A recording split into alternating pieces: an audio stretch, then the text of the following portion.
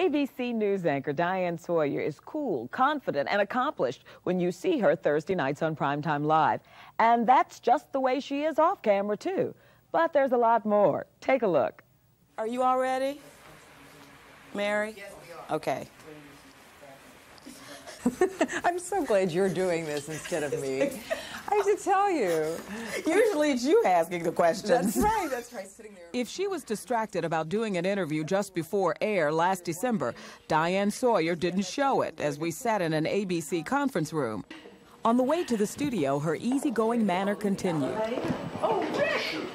Let's look at Rick, because Rick's... We don't want to do this. Is the man who primed you with all those nasty questions. This is Rick. He gave us the nasty You want to questions. see? I can make this real unusable right now. Watch how unusable I make this. Did she tell you the truth about how she really gets these interviews?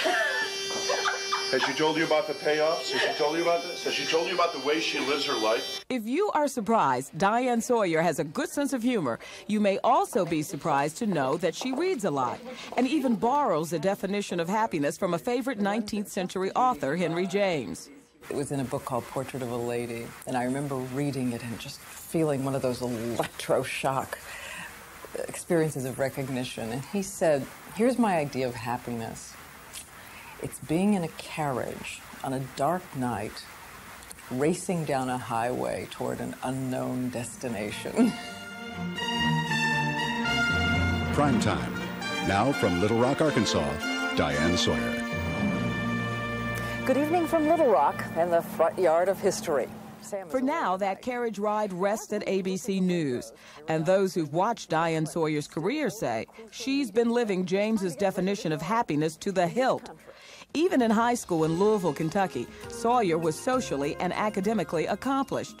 But she also recalls being a loner, spending lots of time reading the kind of stuff that made her what she calls boringly serious. She lived in the shadow of an outgoing older sister, and it was largely because her sister did. Diane Sawyer entered the Junior Miss pageant in her senior year. In 1963, she won the national crown, and current feminism aside, that provided a scholarship for an Ivy League education and the kind of poise and confidence that would serve her well under the hot glare of TV lights. Let's go back a little bit. I remember when you were the weather girl at WLKY, Channel 32 in Louisville, Kentucky. The world's worst weather girl. Very possibly the worst in history. Why did you say that? Oh, I was a disaster. Do you remember? Yes. Wasn't I awful? Now, come on. Yes. Yeah. Yes. I had no idea what I was doing. I was bored to death. I knew nothing about weather. All I wanted to do was to do news and be out reporting stories and standing there in front of that map. And I was always hoping to think of creative ways to sort of sauce it up and make it a little more irreverent. And of course, they were humiliating and embarrassing. But not for long. She eventually became a reporter. And then in 1970, she headed to Washington for what she calls an intellectual vitamin. She landed a job as an assistant in the White House press office and eventually became staff assistant to President Richard Nixon. That move would be a double-edged sword in Sawyer's future. I began by telling the president that there was a cancer growing on the presidency. She stayed with it through the Watergate scandal and then spent 4 more years with the ex-president researching his book. Her reason, she says, was loyalty, not ideology. Did you ever tell Mr. Nixon the truth? Well, I did. I tried to say things about writing the book. And we argued about things, and in the end, he didn't go with my advice. And in the end, I think he was probably right in purely political terms. When the book was finished, Sawyer wanted to get back into broadcasting and headed for her hometown. And I auditioned, and I remember that afterwards the director told me that he thought I was not polished enough and would never really have a career in television. I enjoy being able to be on. Just a little bitty bit. Yeah, we were talking about polished enough. I don't know what polished enough means except hairspray. And when I look back at it, I do think I was deeply deficient in hairspray, and still am for that matter. This is the CBS Evening News. She loves that story because if a Louisville news director thought she lacked a certain panache, CBS News didn't think so. Executives hired the relatively inexperienced reporter to the network's Washington bureau. But if news management felt confident about the government PR flack reporting the news, colleagues did not. Among others, Dan Rather and Robert Pierpoint told her pointedly that she lacked credibility. But that was rough in the beginning. Of course, it was about something different. It wasn't just about being new, and it wasn't even about being female, and it wasn't even about being inexperienced, which I was, and recognized that it was a fluke that I was there at all. It was about having worked for Richard Nixon. And I was in the ambivalent position of understanding why they felt that way, so that when they come to me and say, we didn't think you should have been hired, I would say, oh, yes, I know just what you mean, so that it was very complicated for me. At the same time, I would go in and close the door, and my lower lip would tremble a little bit at the end of the day. The worst part, you know, was you'd walk in the room and the conversation would stop dead, and they would all, oh, hi. And you knew that. And there were some things in the press, in columns, where people had talked about how unhappy they was. I was there. It was hard. And then this wonderful producer came over to me, and I will love her for the rest of my life for it. And she came over to me and she said, I want you to know two things. First thing is, the first week that I was here, I threw up every day into the wastebasket because I was so nervous and upset with the way I was treated. And the second thing is, you're going to be just fine.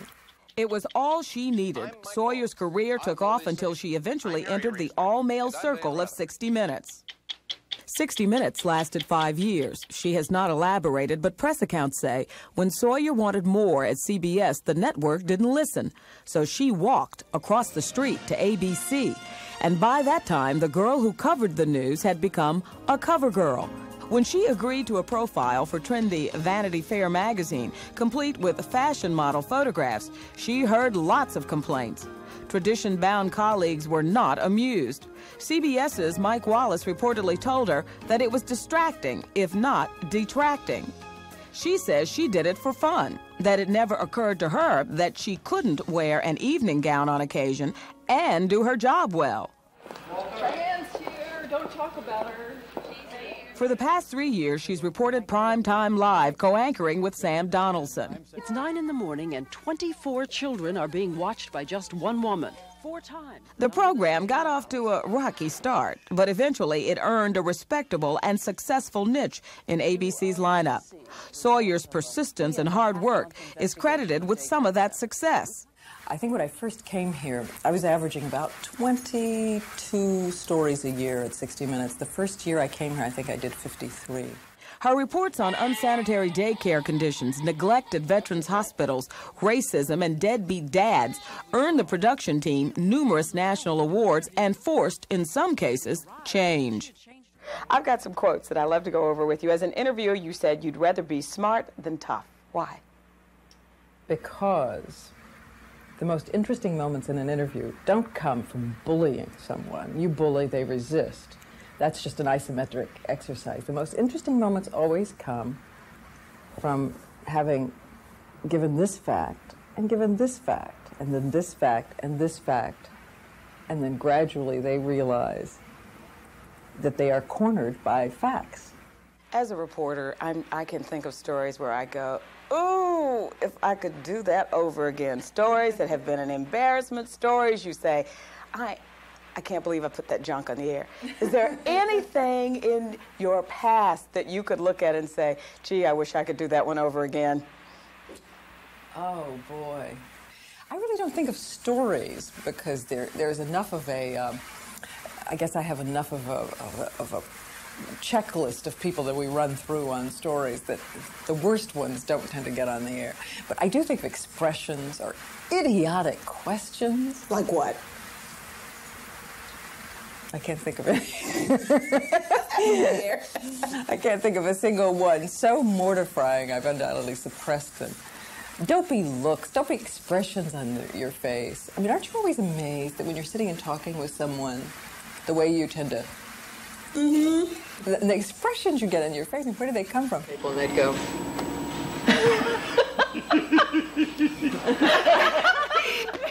That look was intended.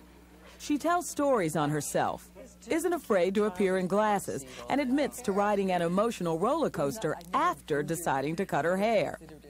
it never dawned on me until it was lying on the floor that maybe someone, when I walked into the office the next day, was going to shriek, as indeed they did. I was so nervous about it, and this goes back to some, you know, this is a primal thing about women and hair in life, if not in America, that I was so afraid about it. I called my friend here, a woman who is the second in command here, and I made her meet me out on the street in the dark at night. And I got out of the car and I stood there in the middle of the street like this and let her sort of judge it, and then I climbed back in the car and raced off again. I was terrified. One thing I read about you that surprised me, you described yourself as a dingbat. Oh, I am. There are at least 2 people in this room who can confirm. How are you a dingbat? I get very concentrated on my work. In the work, I'm not. I always stay organized in my mind. But you were looking at a person. First of all, I'm very nearsighted, as we know, so I have an inclination to walk into walls and sort of, if you don't, any number of days I've got up in the morning and I've worn 2 different pairs of shoes. An old friend of mine and I were reminiscing about it the other night. She came to town when I was during the Junior Miss pageant, and I came back to give away my crown. And give away my crown, such an odd thing to say.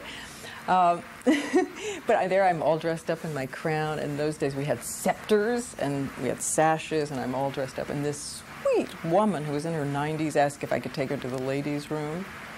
And so she's one of the judges, and we totter out, the 2 of us, and we're in this big stadium, and I take her into the ladies' room. And I noticed that when we go into the ladies' room, there are people sort of scurrying. You might say scurrying frantically in all directions, and I hear the sound of sort of shocked zipping, if you will, everywhere around. And of course, because I can't see very well, I've walked her into the men's room in a coliseum with an entire row of men sort of standing there, and me with my tiara and my scepter, and I'm sort of looking around and trying to figure out where I have her. That's the story of my life. And what a life. The 47-year-old newswoman is married to film director Mike Nichols and doesn't plan any children. And somehow I think Diane would still look good tripping over her feet or even standing squint-eyed in the men's bathroom.